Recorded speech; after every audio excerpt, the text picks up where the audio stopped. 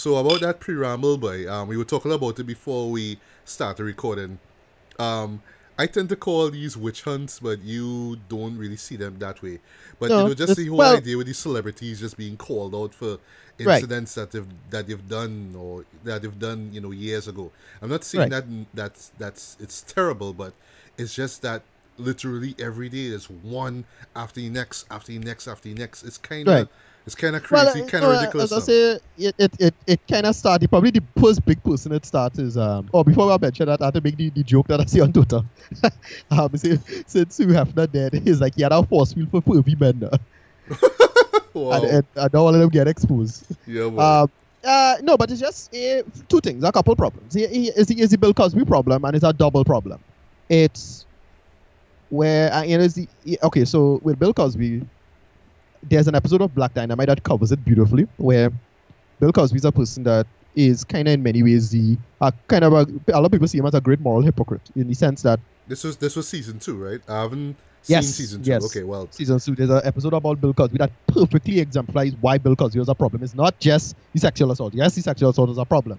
Nobody denying that, but it's an added moral weight of it now, where he grandstanding and basically proselytizing, the idea of being a clean moral agent, and he's so good, and all other black people. And the worst part is that he burning out a lot of talent. He burned out a lot of talent with respect to if he wasn't like the cleanest black person, you would kind of get shut out in terms of your career now. And I can imagine Bill Cosby just kind of destroyed a lot of people's careers simply because of his power and influence, and you wasn't falling in line, right? They cover that.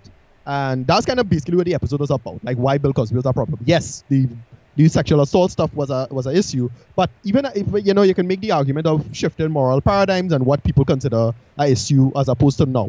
All that's fine. We could debate about that, but some things was wrong then, it was still wrong now, even worse now, you could argue. But it's what people want to focus on.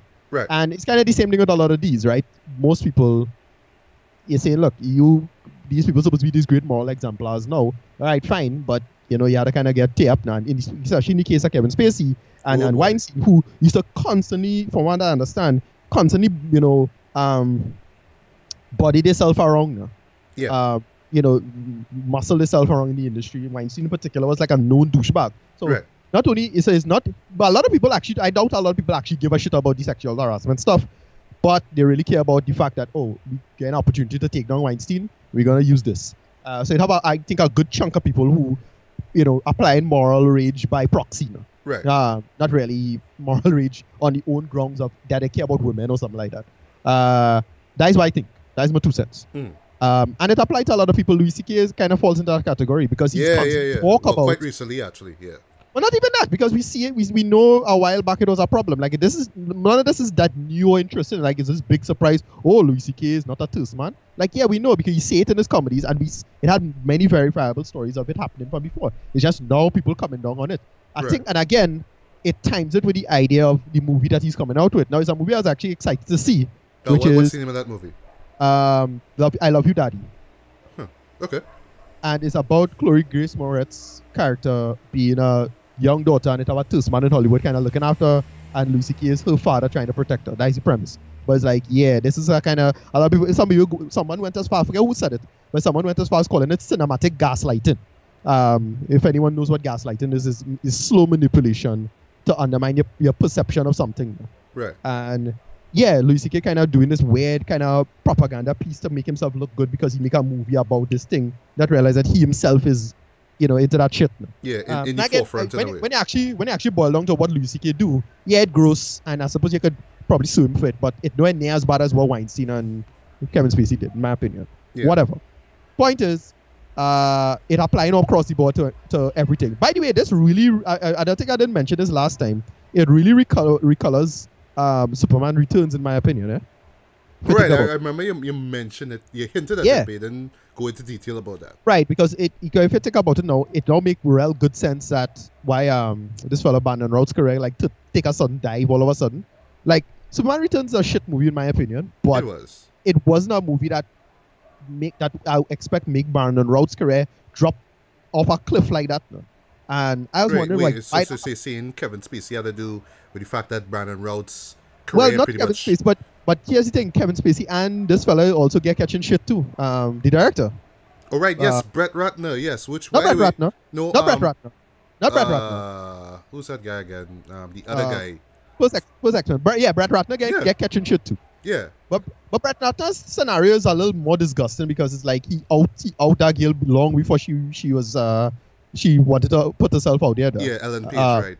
Right. And I was like, wow, that is probably the most douchey thing you could do in a while, boy. Yeah, wow. But on the subject of that though, I love Gal Gadot's response to that, where it's like, I will not do a Wonder Woman 2 if Brett Ratner is involved. So fuck that Rat Pack shit. I don't want to. Yeah, exactly. Mm-hmm. And that's such a good call. And she has such muscle right now because out of all of the DCU movies, she's the one who could actually say that shit. If Wonder Woman do shit that was terrible, she would have been in a position to say something like that. Because like I actually like the movie a little bit more now because Gal Gadot had the gumption to see this. Right. I love that. Yeah. And we're gonna find out that's the sad part about it is how far somebody willing to punish that behavior. Because here's the problem. Hollywood, almost everybody in Hollywood, like you can pull up on some bullshit now. By far, like it's not even close. Like everybody have no excuse now. And again, to me, anybody who clapped for Roman Polanski need to shut the fuck up. But whatever, right? Whatever. We'll see moving on, and you go see. By the way, when it's time for some people who like really, this person real convenient to be politically, but they go catching shit. You go see. The shenanigans that ensue when it's time to burn everybody down in our forest. Alright, cool. Bill Clinton, right? That coming. Yeah. That coming. But we go find out. Whatever. Yeah, but I don't know. It's just really, it's like what's the best way to describe it? It's like dominoes, basically, like a domino effect. Yeah. Just one fall and it's everybody else is going. Yeah. So, like, I have no idea who's gonna get called out next. No, like almost everybody who coming up is people I'm not fucking surprised at all when they actually think about it for 2 seconds. It's not that surprising. The person that kind of surprised me was George Takei. Yeah, what was the story around him again? That was like, again, it was such a long time ago, and that kind of makes sense, but it's still kind of gross, and I suppose I still call him out for it. But apparently sexual assault or something. Right, yeah, there's a male model, he grabbed his dick, I think, and that was pretty much it. I think so. That was pretty much, but he grabbed his dick. Wow. Yeah. Jeez. All right. Yeah. That is what it is. But I don't know, again, it probably deeper. And apparently George Takei fighting against it, which is rare. It's not like what Kevin Spacey do that bullshit. Yeah, which was so much bullshit, eh? Because in the case of Louis C.K., he gotta take his L and move on now. It's like, he take the L, he know what he do. You'll see if people think. And well, apparently FX dropped his show, which was not that surprising, because the show could have ended anyway, but whatever. Yeah. But Kevin Spacey getting tear up is not like, I'm not feeling any wool how about that. It's like, that had to happen. All right, what I would say though is, like, no offense, because I actually really enjoy House of Cards though. Right. But I did not expect that Netflix would have been so hardcore. It would just be like, you know what, fuck you, we're done. No season 6, no final season of House of Cards. We are done. We are done. Right, as I say, no, but there's the real part. This is my last point, and then we can move on.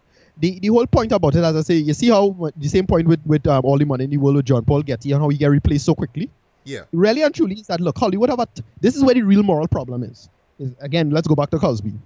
There's 2 pieces of outrage going on here. The first piece of outrage is this person in a largely undeserved position of power, only because of quote-unquote career precedent. And because he do this weird moral thing, now you get to destroy him because he's not that much worth to you at this point. You couldn't do this shit to Kevin Spacey 10 years ago.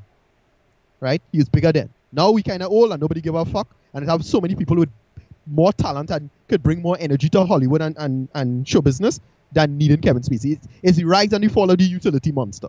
But that's basically what all of this is. It's just a bunch of utility monsters reaching the point of diminishing return. If anybody knows what a utility monster is, it's a person who deserves more moral lenience than other people because they could bring things to the world.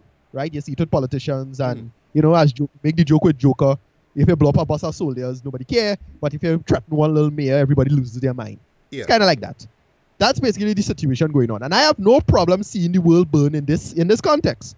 Right? Sorry to say it, but I like it. Seen Hollywood burn. Yeah, well, like I like, no, but it's not really Hollywood dying because it has so much great talent that getting held back by these people in many ways. If you think about it, so sorry, the forest has to burn and make way for the new underbrush to grow out now, and that's how I kind of seen this going on. I don't really care about these people because they're not that like if Kevin Spacey go away, Don't really care. George Takei is another one like that. Like I kind of like him, kinda, but he ain't have a career anymore. Like who cares? No. Who gives a shit? You ever notice it's not people who have... He's now about parody, you know. It's like, hey, there's George Takei making fun of himself because he's George Takei, you know. That's he has a big running voice in liberal politics now, especially when it comes to LGBT rights and whatnot now. Right. And, yeah. Right, but again, that's the problem now. You're using your old celebrity status for that. And in the case of his case, like, all right, there's a kind of old scenario, whatever. He's a different person. I'm not fighting that dog. But still, the whole attitude of sacrifice is the good or the perfect now. And if a person want to have that holier than thou attitude, then you're going to be judged by that holier than thou attitude, and you had to bust your own throat when push comes to shove, right? Fall on your own sword when we're ready for it, and that's the problem.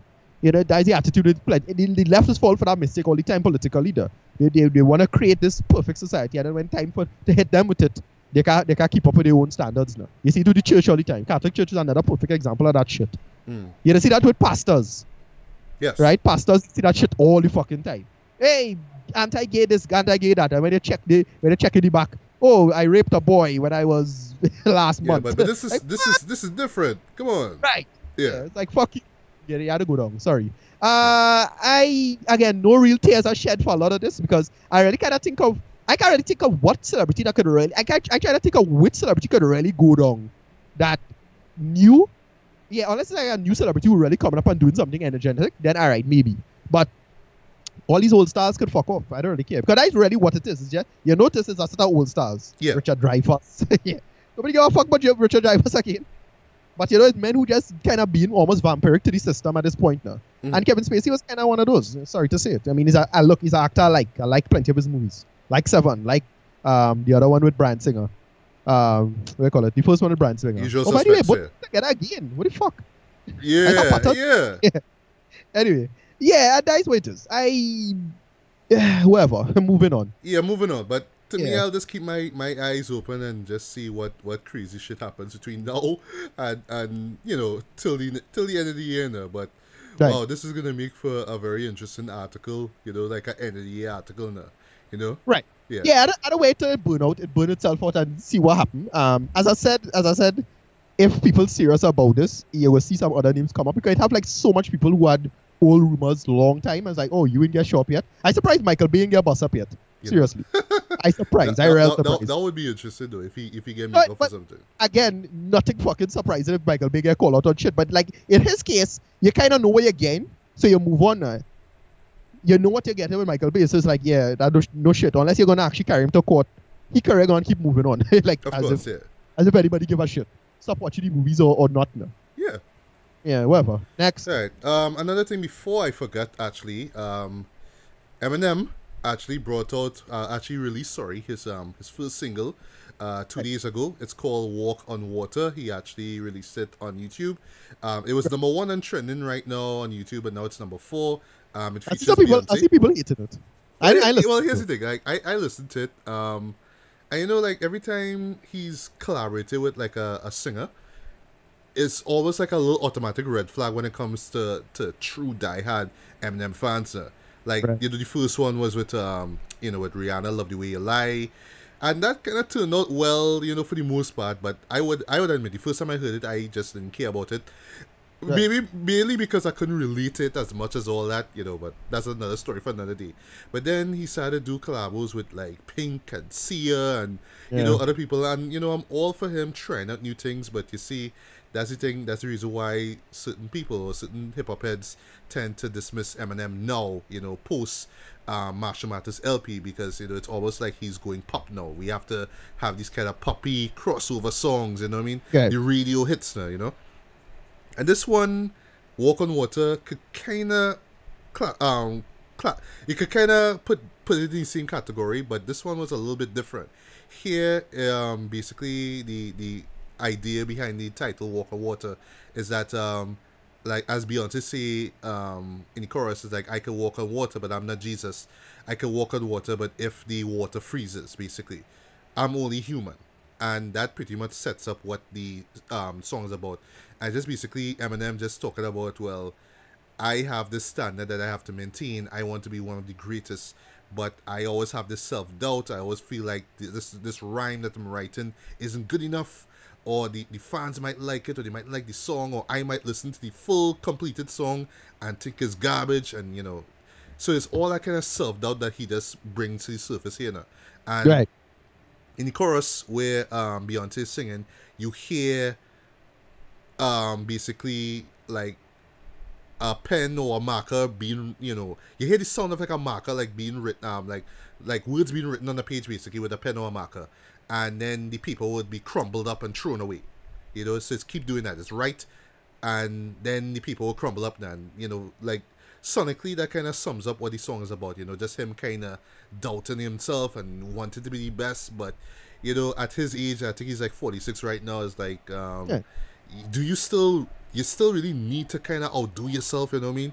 Because let's face it, he can never go back to the glory days of the Slim Shady LP or the Marshall Mathers LP or the Eminem show, or to a certain extent Encore, which some people say is probably his last great album, although to me that was like the beginning of the end.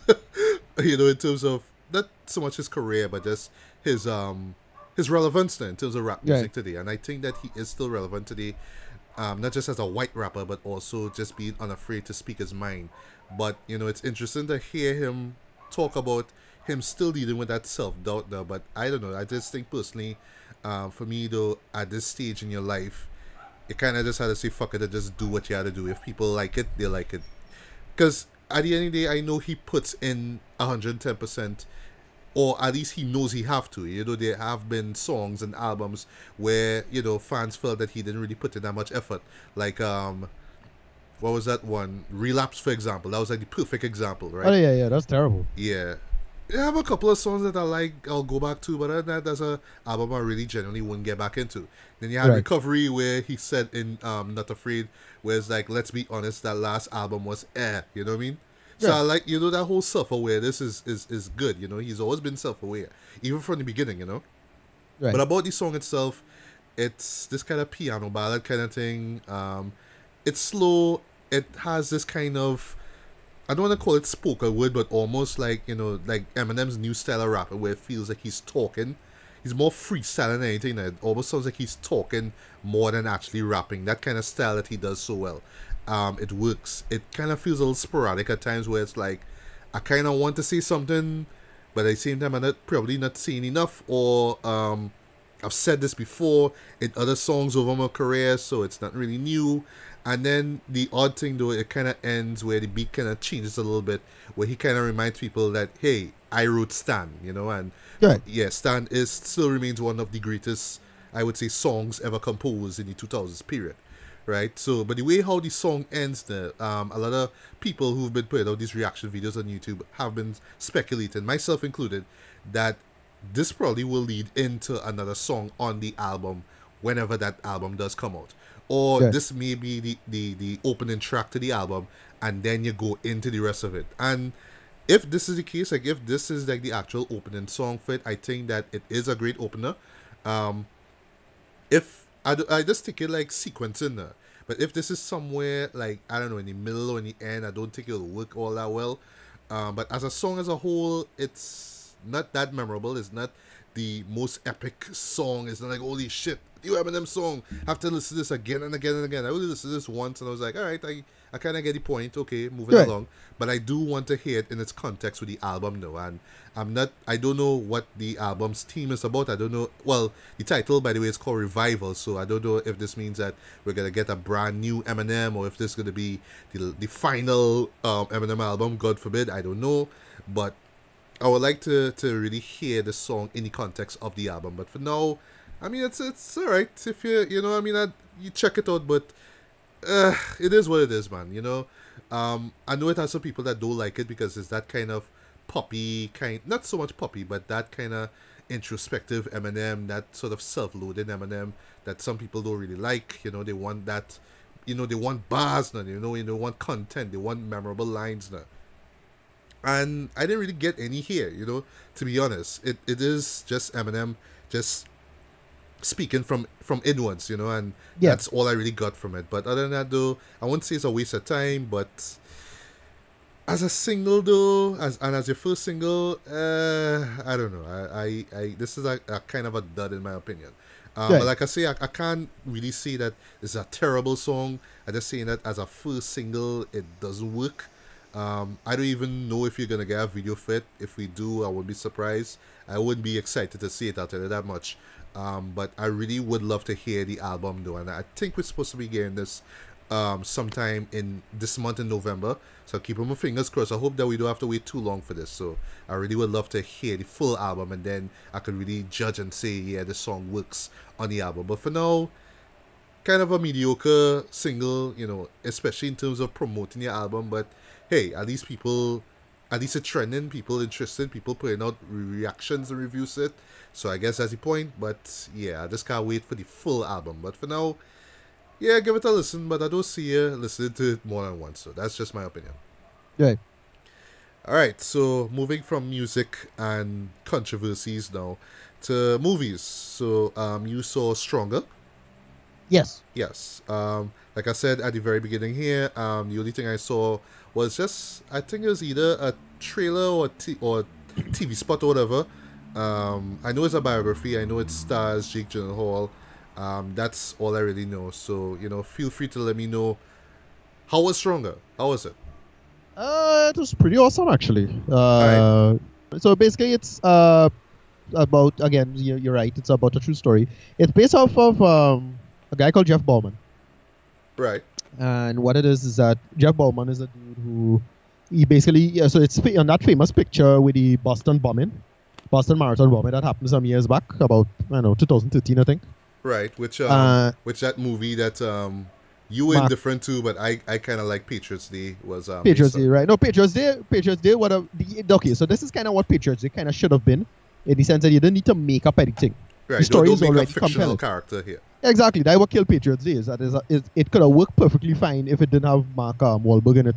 Yeah. Whatever. Trying to win an Oscar. Yeah, whatever. But this is that perfectly fine in terms of you're doing a solid story about something real that happened to this person. And it's about Jeff Bauman. He's the guy who got caught in the bombing. So there's this famous picture of this dude.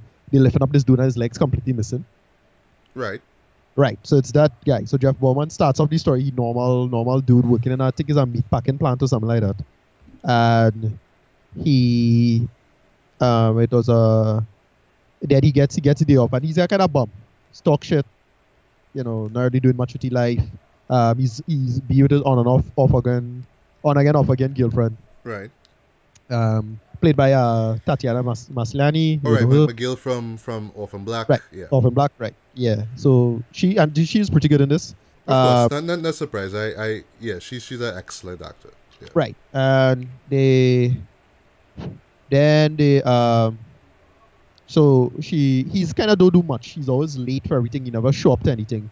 But he kind of want to get back with she. So he decided to pass sign up, and then when she's going to finish the marathon, be there in time to show that he was there. But he was in the wrong place at the right time, sadly. Right. Understood.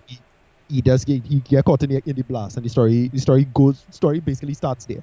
So he loses legs, and basically what it does really good is just the idea of what the arc of what people consider him a hero, and he's kind of always a cynical guy, but because this happened to him, he not seeing himself as a hero, because he's he didn't do anything. Just survive. He could have died. That's kind of attitude. He's kind of cynical about the whole thing. But the mere act of surviving and going on in his life is inspirational to a lot of people. And he himself, couldn't really see that, and he didn't want to do any shows because his mother wanted to do shows with him. Right. He declined, the story go on with him declining Oprah. And they get into some decent moral stuff about guilt and survivor's guilt, and then the idea of, she was never really together with him all that much, but because of this, you could tell that she feeling guilty, that she can't just leave him now. Yeah. That kind of stuff. And then the family not really taking care of him, and they're relatively quiet about his internal suffering, because he really was traumatized by that thing, and it's never addressed. Basically akin to post-traumatic stress disorder. That's never addressed. Yes, his physical therapy is one thing, but the psychological therapy is something they had to do now. And she was the only person kind of there for him. And they made it work. It's not really much to talk about because it just goes through that arc. Right. The end of the story gets to the point where he meets the guy who saved his life. And that guy tells him his story. And his story is somehow more darker than his story. His Right. story is that Is it related to the it's related to the bombing, right? no, Oh. no, it's not related to the bomb. But his story was that what happened is that he had two sons. One was a soldier. One died in Afghanistan, I think, and or Iraq or Afghanistan, I can't remember. And then the other one committed suicide because of that. And he was just there at the marathon, just to support people and whatnot. No? And he ended up saving the guy's life. And he said in many ways he saved his life more than him because he had something to do and protect. No? Wow. It real dark. Yeah, boy. It get really emotional and it worked. And the one big strength of the film is Jake Gyllenhaal himself. He's one of the few actors, even though he don't hit every movie out his park. The movies he do well, I really really love. I mean, I still consider Nightcrawler one of his best. Of course, yeah, most definitely one of his best movies. Yeah. Shit like Enemy, love it.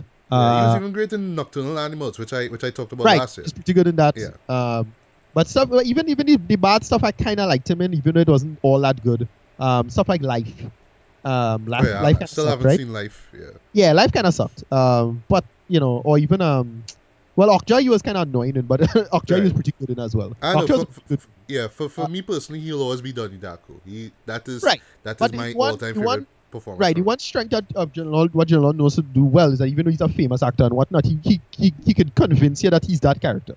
He's, you don't think of him. A lot of actors feel like that where they're doing the role fine and they saying the lines fine and they're acting fine, but because they have a certain type of face or they just can't emote properly, the small little bullshit that's go through in your life now, that he emoted that very very well. And the movie worked for the most part. It's not masterful filmmaking or anything like that. It's solid, competent filmmaking that tell a good arc.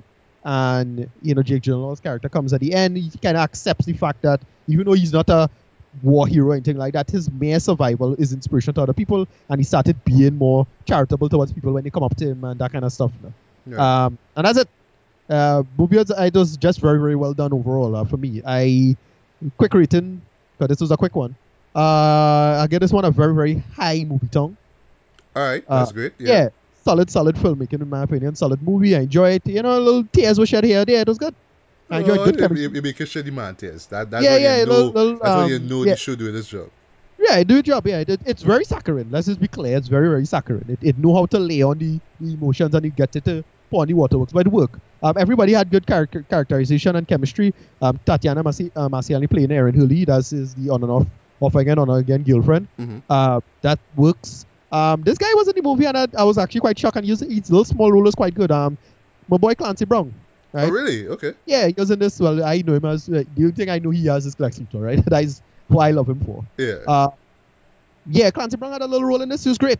Little tiny role, totally blind. It's like, wait, the only reason I know it's Clancy Brown is because of the voice. But yeah, you really buy the Boston accent. I think that is a big part of it. The world building is very, very solid. So all the Bostonian accents, from what I understand, is reasonably well done and quite accurate for the most part. Just how Boston life is, how Bostonians think about it, little small conversations over time and how they'll think and operate in life. Great. Love it. Love this. Well done. All solid. Right. Okay. Cool. Does this have like Oscar nominee written all over it? Possibly. Not sure. It could happen. Not out of the cards. Especially with all of this Ragnarok shenanigans going on, no pun intended. Yes. all the Hollywood gods dying at once. Yeah. All right. Well, sounds good though. I'll make the effort to give this one a look. Yeah. All right. Yeah, I recommend it. It's solid. All right. And speaking of films that you should give a look, well, I in my case with this movie here, definitely give a look because it actually lives up to the hype. I saw The Big Sick. Okay. Which is it's touted as a romantic comedy, but I more see it as a comedy drama with some romantic elements in it. It's directed by Michael Showalter. Not too familiar with his films. It's written and it stars Kumali Nanjiani. Forgive me if I got that name wrong. And basically, let's just jump into the story, right? So he's pretty much playing himself, right? So he is Kumali in the movie. And he is a stand-up comedian residing in Chicago. He and his three friends basically go to this club and they perform there. And the owner, or at least the person who running the show, believe it or not, is somebody who I haven't seen in ages, David Allen Gray. Okay, Dag Like, himself. Well holy done. shit, he was in Good. that movie. Yeah. Wow, boy. Wow, wow, wow, wow, wow.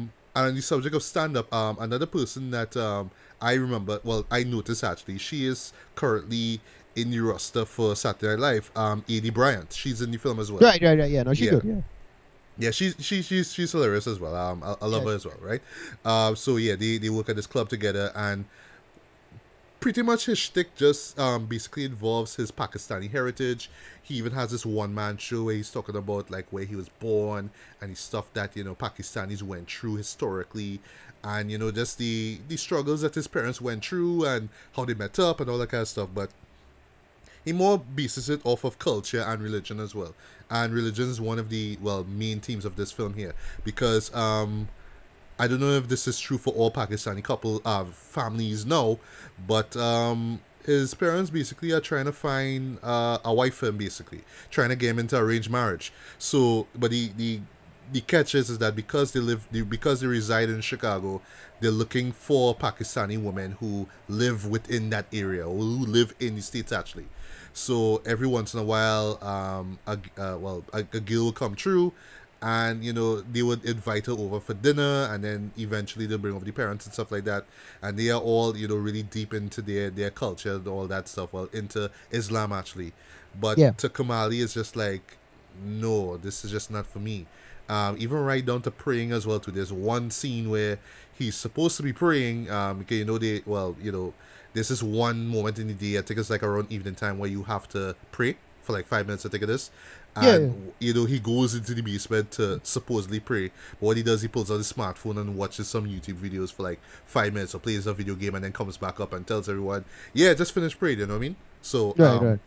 right. So one night while he's performing, he runs in. Well, he actually meets a Caucasian woman. Her name is Zoe. Her name is Emily Gardner. She's played by Zoe Kazan, and our relationship sparks out of that. They become a couple, but then what happens is that she ends up becoming very, very sick, hence the title, and she has to be hospitalized, and because of how bad, how bad, how life threatening her condition is, the doctors have no choice but to put her in this coma so they could do tests on her basically.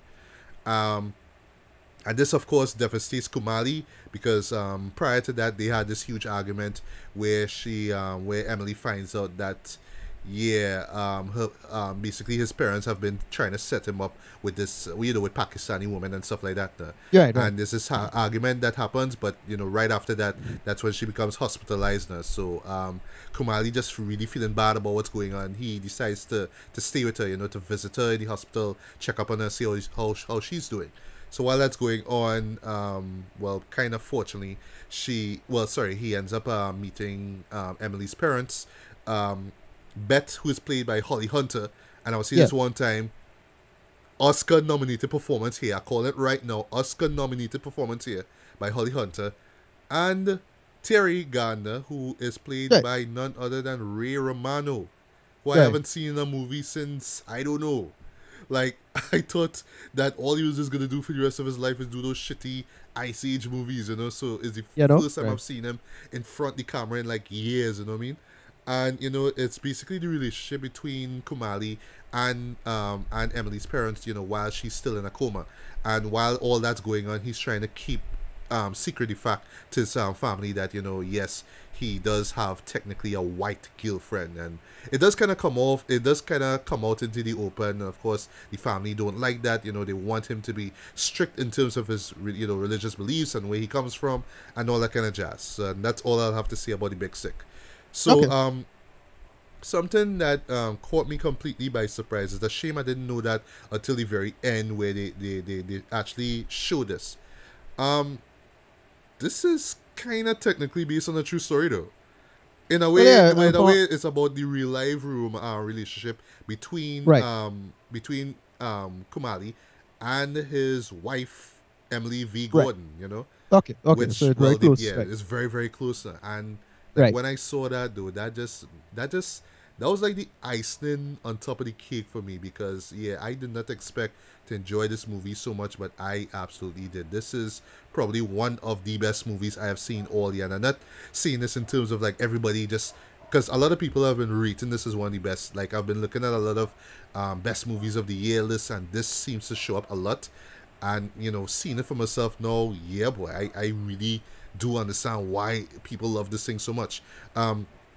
First of all, the script for this, the screenplay, the writing for this is so on point, so well written for this. Like, I'm not expecting this to be nominated for best original screenplay, but I'd be happy if it did do. It's so smart, it's so fresh. It does juggle humor and irony and sadness a lot too, because this is one thing I really love about the film. It's not like a laugh from it film, even though there are quite a large amount of humor and jokes in this.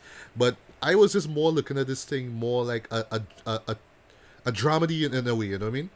Yeah. Where it's this really serious story. Well, not serious, but something so compelling in an emotional way that, yes, there is humor, but there is that emotion, that powerful emotion underneath though. And that's what pretty much latched on to me when I was watching this film. Like, like seeing Kamali on screen, he reminded me a lot of oh gosh, that guy Aziz Ansari, Aziz from Master of None. Actually reminded me a lot of Master of None.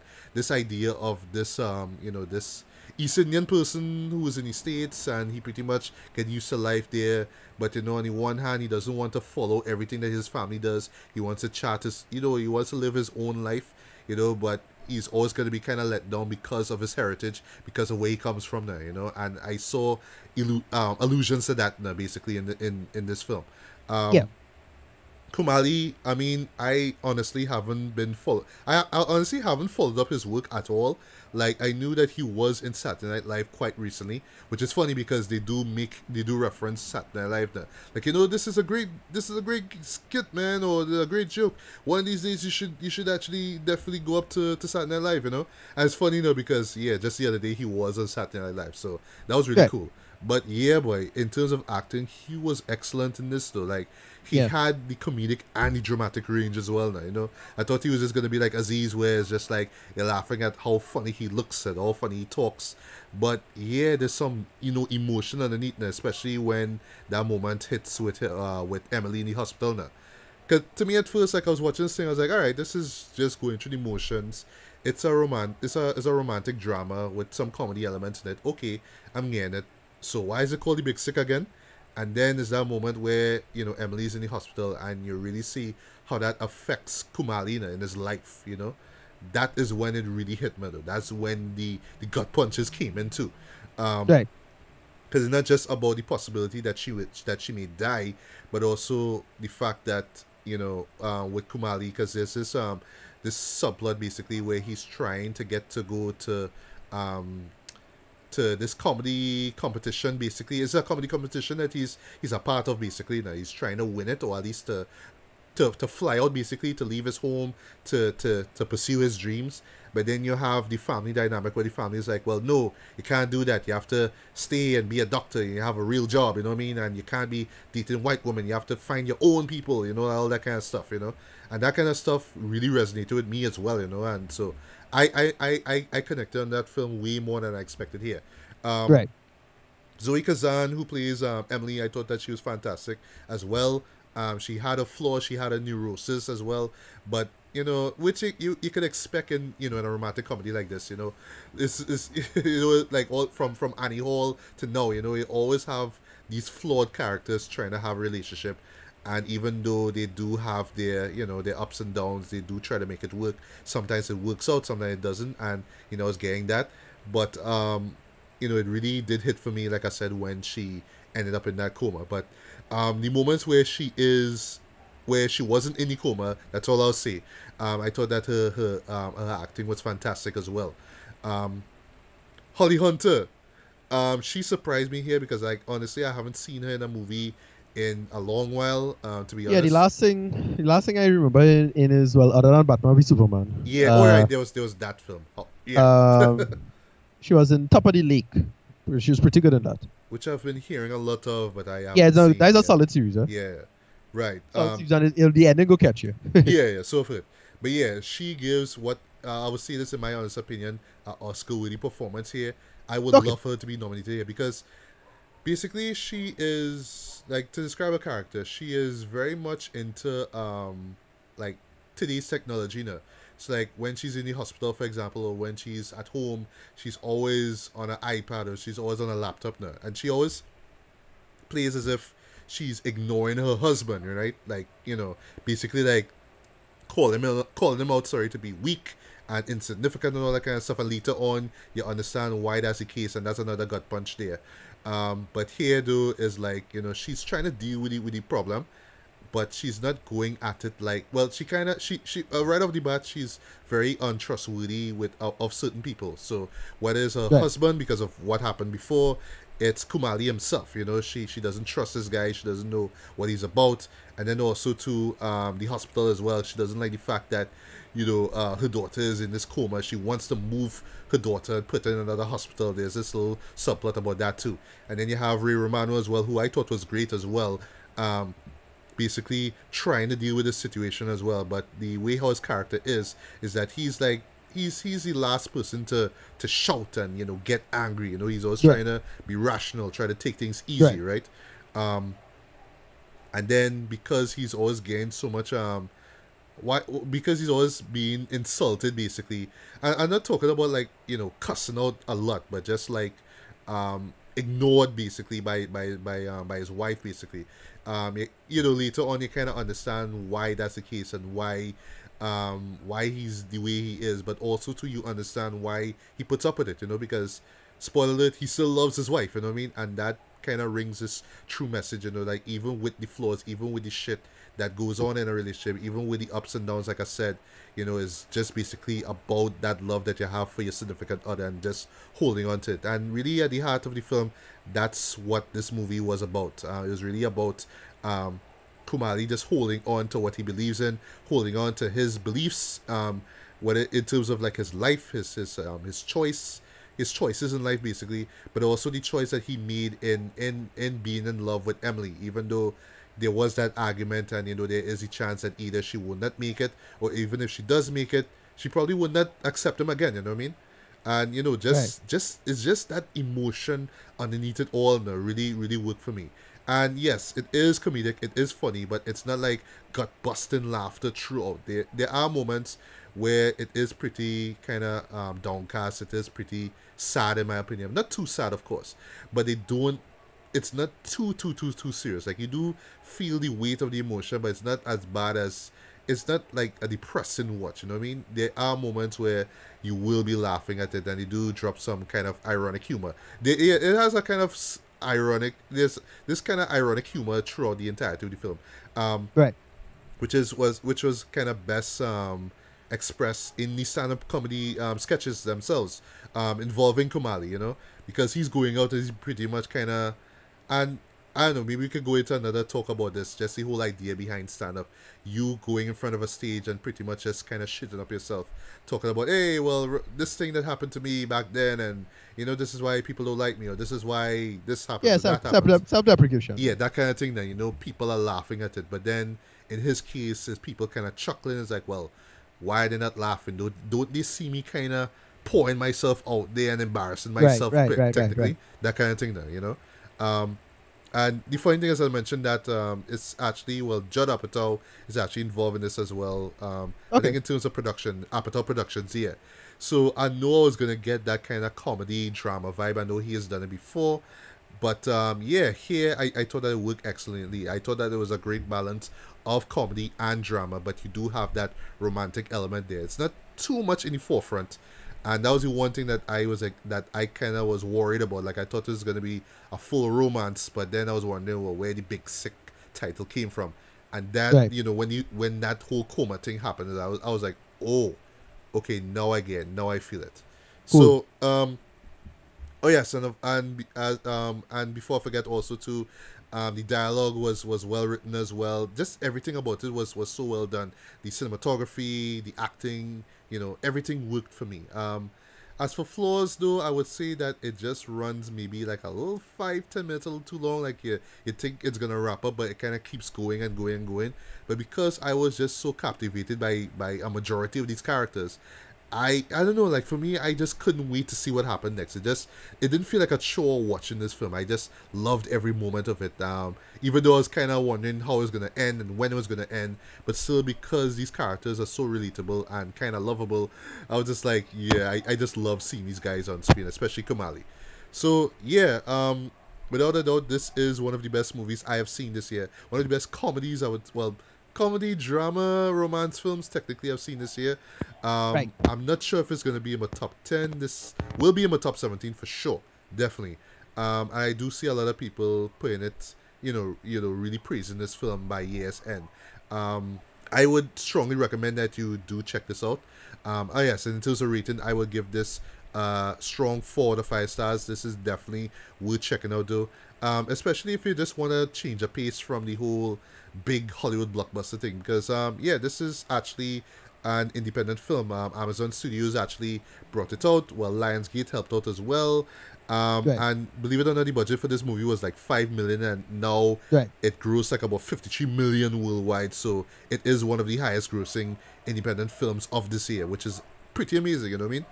And this is just really due to just such a talented cast and a talented crew as well, and just such a superb, well-written script. So yeah, strong 4 to 5 for me. The Big Sick is it does live up to the hype. It is one of the best movies I have seen this year. So definitely check out The Big Sick.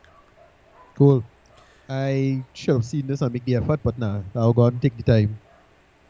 Yeah, Soon. actually, I imagine you are gonna really enjoy this movie. There's no way that Nice. you could hate on this show. I just say, I just say. Nice. Nice. All right, so moving along now to some action flicks now. So we're moving away from the comedy a bit. Now we're gonna get into some action. Now we're gonna get first off we're gonna start off with some what we call down here a kick up. Even though technically it's not exactly a martial arts film, it's not exactly a true biopic, but it is kind of in a way, it's kind of weird really classifying this film here. So this one I'm talking about here is called Birth of the Dragon, right? It's directed by George Nolfi, who directed a film that, believe it or not, I have yet to see. I just kind of skipped out on it for some weird reason. The Adjustment Bureau. Oh yeah, I saw that. Yeah. Well, yeah, well, I A know long you time. saw that. I know it's sci-fi, Philip K. Dick. Of course, you saw the Yeah, it was alright. damn It movie, was but I just interesting. hear it was alright. So not really Yeah. would kill myself to see. So this is yet another co-production between Blumhouse Tilt and WWE Studios. The last time I saw their collaboration on film was Slight, which I reviewed a few months ago, and I actually enjoyed. Yeah. For being a kind of indie, low-key, attempt at sci-fi.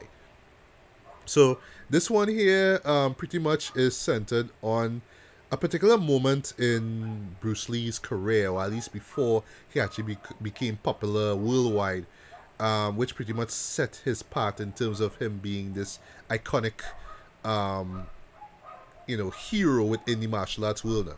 And Yeah. pretty much it involves, at the moment, Bruce Lee, this is before he even created Jeet Kune Do. He's teaching Kung Fu at San Francisco's Chinatown, right? So he's teaching like the common people, well mainly white people basically. He's teaching how to fight, right? Um, and while this is going on, there is this one particular Tai Chi master, well Tai Chi slash Northern Shaolin master in this Chinese monastery. His name is Wong Jack Man. So basically, he is kind of excommunicated from the monastery. Reason being is because there was this exhibition match that opens the film, Right. and there was this forbidden move. Is apparently a kick that he did.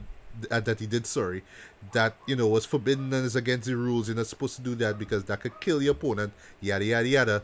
And Right. that just kind of pisses off the elders, and they just say, well, you know what, you just need to go and find some enlightenment, so you go.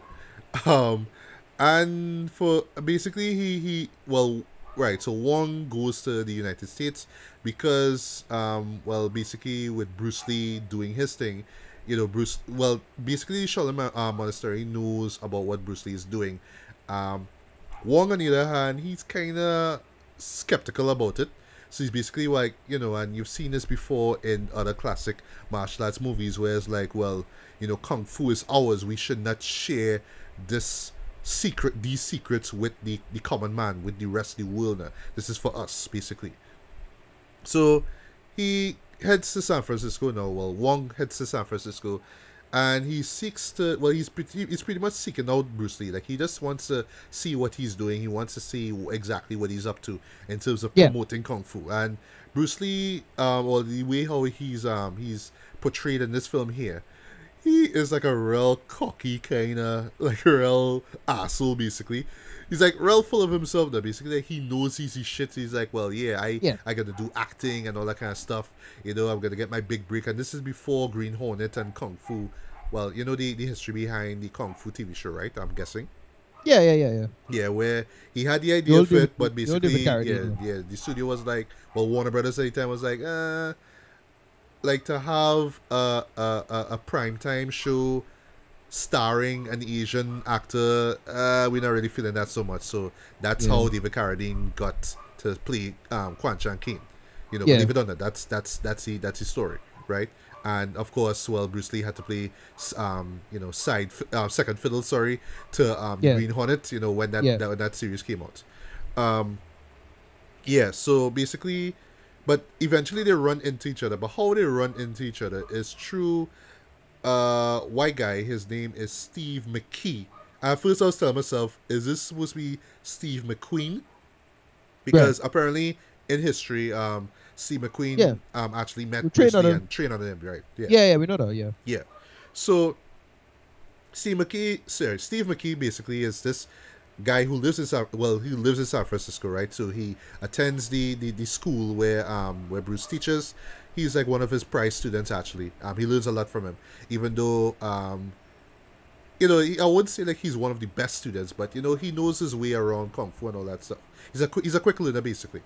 And then there's this whole side story where he meets this really attractive Asian girl, and then we learn that she's a prostitute and she's part of this Chinese triad group who basically controlling the crime in San Francisco. Well, in Chinatown, I should say, brought her down, and now she have to work to pay her debt and all that kind of stuff. So he trying to get her out of that imprisonment now.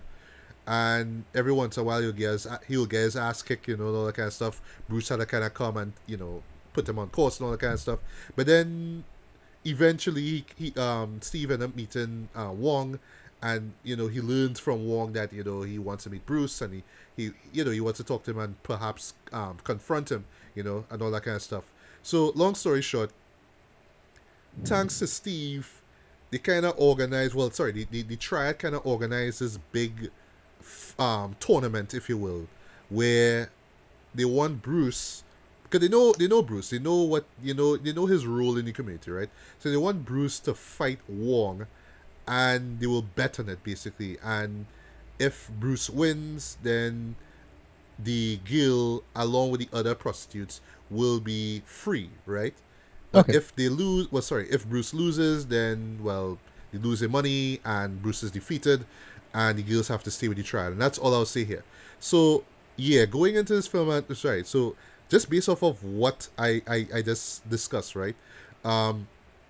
You notice I didn't really mention much about Bruce, right? Yeah. Yeah, and this is the huge flaw about this movie here.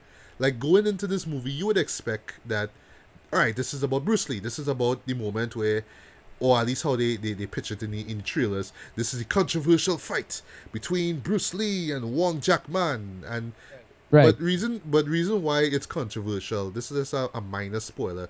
Is that because how Bruce was at the start, being really cocky and being arrogant and stuff like that, and because of this fight and the outcome of this fight, this pretty much kind of made him become the person that we know today. He's a lot more focused. He's a lot more humble. Yes, I know he's dead and all, but he was more humble. He was much more focused on not just martial arts, but really spreading the word about it too, and really about enlightenment. That was like the last thing that was on Bruce Lee's mind, before this fight took place there, basically. So Wong kind of like through the fight itself had to steer Bruce on the right course basically. So that's what the fight is about now. But you know, there's lots of speculations as to whether this fight took place. Well, people say that it did happen, but the way how the movie shows it here is that yes, they did fictionalize a lot of stuff, and the director did come out and say that yes, a majority of this stuff was fictionalized here, right? And you know what, whatever, so be it. I just want to see Bruce being Bruce. And major problem here with this movie is Steve, the character of Steve, because it's almost to the point that, hey, are you the protagonist of this film, or is it Bruce? Is this Bruce's story, or is this Steve's story? Like, I'm not saying, like, so there's nothing wrong with Bruce's relationship with Steve. Alright, that's fine. But then when you have Steve being this guy who pretty much kicks the story off now, where he runs into the triad and he, he falls in love with the prostitute and then he wants to get her out. And then on top of all that, him meeting Wong and pretty much kind of spurred him on to have him meet Bruce, knowing full well that Wong kind of want to fight this guy now, you know, basically. So it's like Steve is the one who's pretty much setting things up now, basically, and this Bruce is the guy in the middle, basically. And I don't know, I felt that they were, and this, like, I actually heard of this in reviews after I saw the film, actually watched some reviews, that this movie here was actually a lot longer than it was, because right now this clocks in at about like 93 minutes long, but there was more time dedicated to Steve, and people were like really pissed off by it now, so they cut a lot of stuff out. And you could kind of see it though. This film, I should say, does not have a lot of focus. It really keeps cutting back from Bruce to Steve, and then Steve to Bruce, you know? Yeah. Like, I felt it personally, you could have just taken out Steve altogether. Like, why not have Bruce be at the forefront?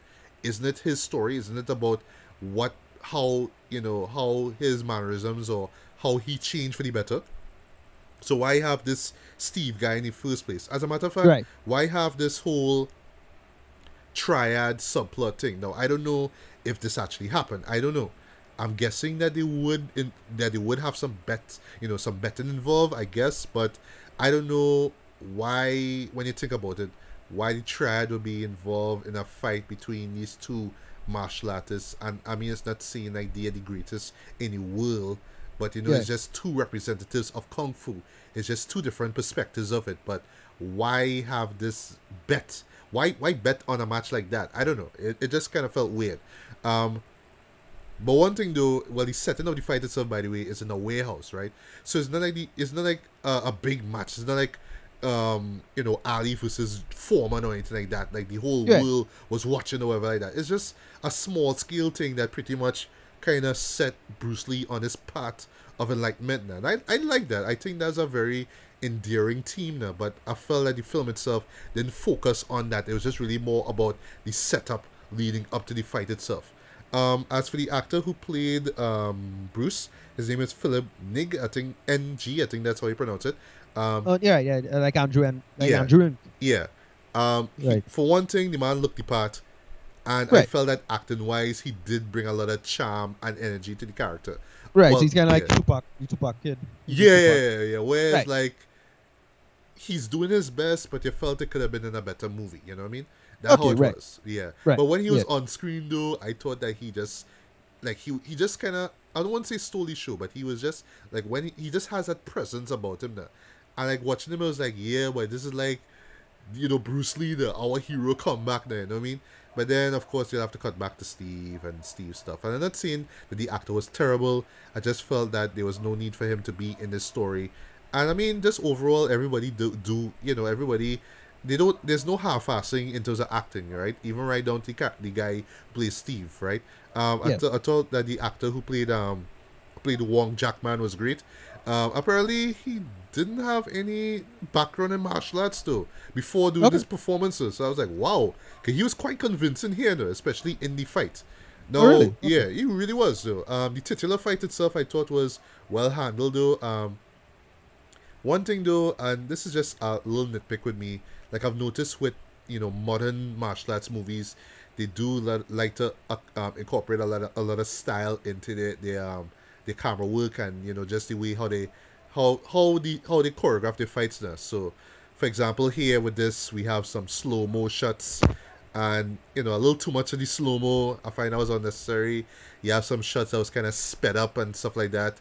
You have some little Right. visual, some little VFX stuff added to it, and I was like, well, yeah, but it's making it more modern and more, like I like my old school kick up where it was just like the camera moving and you see the performers doing their thing. But then Yeah. when you add style, a lot of flair to the visuals, it kind of takes me out of it now personally. It's kind of like you're really glorifying this thing. You're making it a little bit more fantastical than it actually is. You know what I mean? Right. So it did kind of take me out a bit, but overall I thought the fight was well handled. Um, Choreography was great though, and the outcome of it I wouldn't say was disappointing.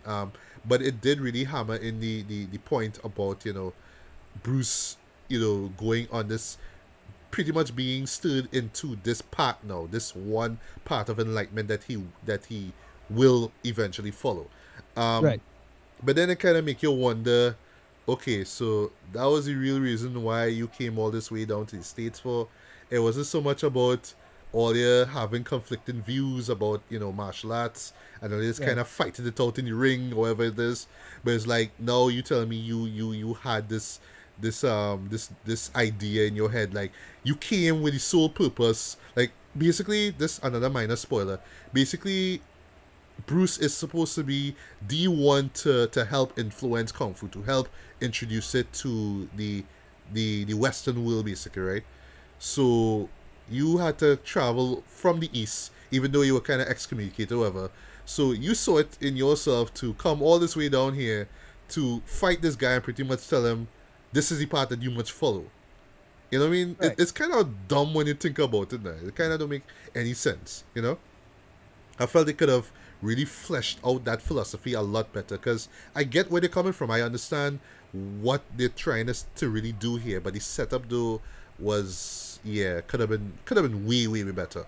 And then especially with that whole thing with Steve as well, just didn't work. And finally, before I get into rating, just one slight little spoiler here. There is one fight scene involving Wong and Bruce where they basically have to save Steve from getting his ass kicked from a bunch of triad fellas. And from there, like I was enjoying it. Like they do throw in some Bruce Lee worship. Like this one little scene where, if you remember from Anti Dragon, that famous scene where Bruce got those three slices, those three slashes, sorry, to his stomach, and he licks the blood and he spits it and then he fights. You know, Right. Right. yeah, Yeah. yeah. Yeah. Yeah. When he takes off the shirt, he licks the wound. He licks the wound, spits the blood out, and then he fights. They do that there, and I was like, okay, I kind of get. Is Bruce Lee worship? I understand, but to me it was like kind of unnecessary though, because it's kind of like you're telling me, well, okay, now you're telling me this fight now is pretty much gonna set up the Bruce Lee that we know today. This one Right. fight where he have to save this white boy from getting his ass cut is where we got Bruce Lee in his prime now. This is the beginning of him now. It's just like I get the idea. I get that the filmmakers of them were passionate about this project. You could tell, even right down to the really impressive closing credit sequence where you have Bruce in this little visual montage. I thought that was cool. But yeah, boy. For me, I really wanted to like this film though because I was impressed with Slight and what Blumhouse lit and WWE Films brought. I know it's gonna get that Bruce Lee worship, through all the film. It's just in that one fight scene near the end, it just kind of came off a little awkward. Like I got what they're trying to do, but it was just kind of awkward, kind of sloppy. But overall, though, I felt that this movie could have been more about Bruce and not about this Steve character. It's almost like going back to the whole reason why Bruce himself wasn't the star of Kung Fu, It's almost Right. like you have to bring in this white character to bring some credibility to your film now, you know what I mean? Even though it's set in the United States and not in China, but still, it's Bruce Lee. He is an icon, an international icon. Why not give this man his own film? And yes, I know we had Dragon, the Bruce Lee story way back in '93, but that was kind of forgettable. Even though it did give us some great music that they use in a lot of trailers. Check out the movie, you'll understand what I'm talking about. But yeah, other than that though, it kind of just felt like, you know, the same problems resurfacing again, where you can't even trust this one Asian actor to carry your film. You have to have this unappealing white character to you know, to make it to make it feel more cohesive. And you know, the moments that he were there admittedly felt really boring and just felt like it just really dragged the story way too much though. Now, on the other hand, though, I do get that what they were trying to do. It's not. I would say it's like a noble failure, but like there was some heart into it. It wasn't. It didn't feel half-assed to me. It did feel like these characters, sorry, the crew and the cast really wanted to put their all into it. Really wanted to pay tribute to the icon that is Bruce Lee. But if they had just focused, if they just had a better written story and a bigger focus on Bruce Lee and just taken out Steve altogether, then yeah, we could have had a better movie. But for me at the moment though, I would give this a light 3 out of 5 stars. It was alright. It's one of those shows that it's one of those kind of Saturday matinee movies, you watch it, or Saturday night movies, you watch it when you have nothing to do. You'll enjoy it. The fight scenes are handled very well, and you know, just seeing Bruce, or at least his actor playing Bruce, is quite fun to see. But yeah, them Steve moments really drag the story way too much though. Could have taken those out altogether. Could have added more, you know, more of the conflict now between Wong and Bruce now. Cause that at the heart is what the movie is about. And then really kind of emphasize why this whole direction, this new direction that Bruce Lee undertook is so important now in his life, instead of kind of arbitrary, like, oh well, this guy came and he showed me some moves and he almost kicked my ass, so because I nearly get my ass kicked, so now I'm now gonna create my own martial arts style, Jeet Kune Do. You know what I mean? It could have been much better handled than that. But for me, I didn't hate the show, but this could have been way better, just simply because of the person, or at least the person who was in focus. It's Bruce Lee, man. Come on, could have given us a better movie. But yeah, for the most part, light 3 out of 5 stars. It's not the worst movie I saw there, but my god, this could have been way better than it was. But yeah, if you have nothing else better to do and you're really curious to see it, yeah, give it a look. Right.